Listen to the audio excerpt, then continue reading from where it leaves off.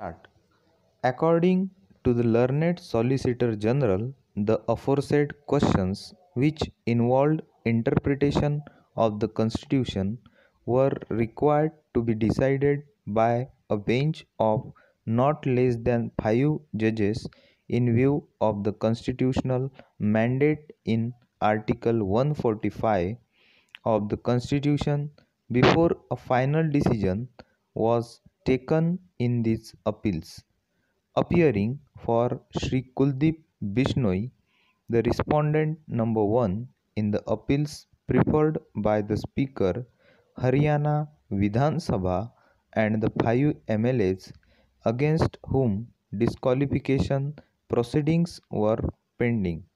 Mr. N. Gupta, learned senior advocate, at the very threshold of his arguments, submitted that this was a case which clearly demonstrated how the process of law was being misapplied and misused by the Speaker of the Haryana Vidhan Sabha so as to defeat the very purpose and objective of the anti-defection law as contained in the 10th schedule to the Constitution.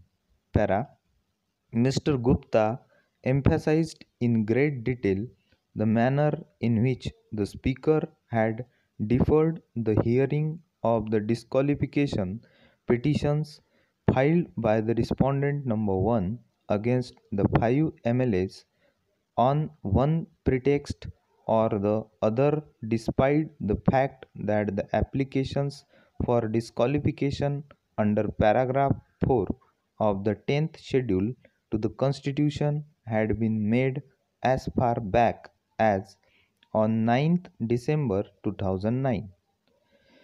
Mr. Gupta submitted that till today the said disqualification applications are pending decision before the Speaker, and since such delay in the disqualification proceedings was against the very grain and object of the 10th schedule to the Constitution, the division bench of the High Court had no other option but to pass appropriate orders by invoking jurisdiction under Order 41, Rule 33 of the Code of Civil Procedure. In effect, the entire burden of Mr. Gupta's submissions was directed against the prejudice caused to the respondent number 1 on account of the inaction on the part of the Speaker in disposing of the pending disqualification petitions within a reasonable time.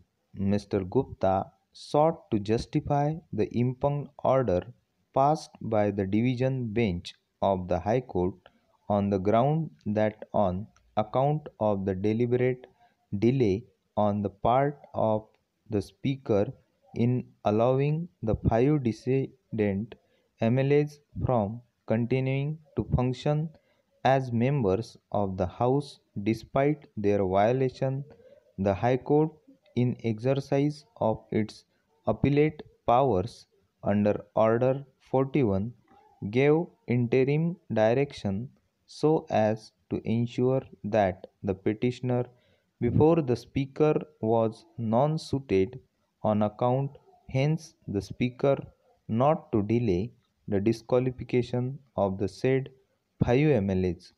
Over.